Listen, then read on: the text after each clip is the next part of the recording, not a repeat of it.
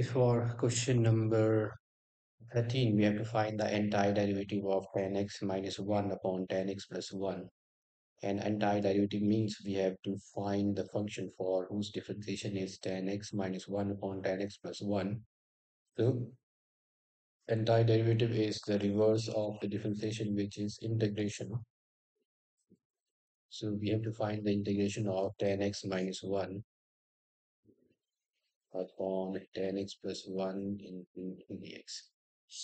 Okay, now this is equal to negative of, I can take negative common. Let me get this converted into some known form. And if I take negative common, this is 1 minus tan x. So this is equal to negative 1. And instead of 1, I can write tan pi by 4 minus tan x and 1 plus. So tan x, I can write it as 1 into tan x.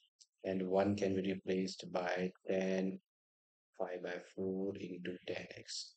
Now this formula is tan A minus tan B upon 1 plus tan A into tan B, which is equal to tan of A minus B.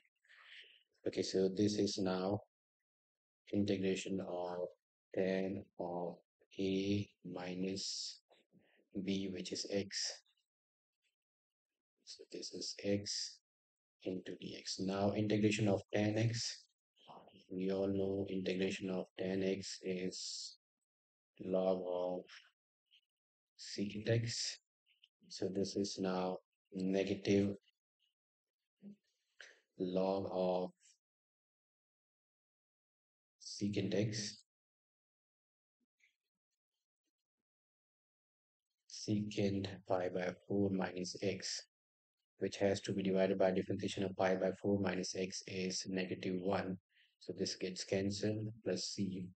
And our answer for this is log of secant of pi by 4 minus x. So this is our option is C.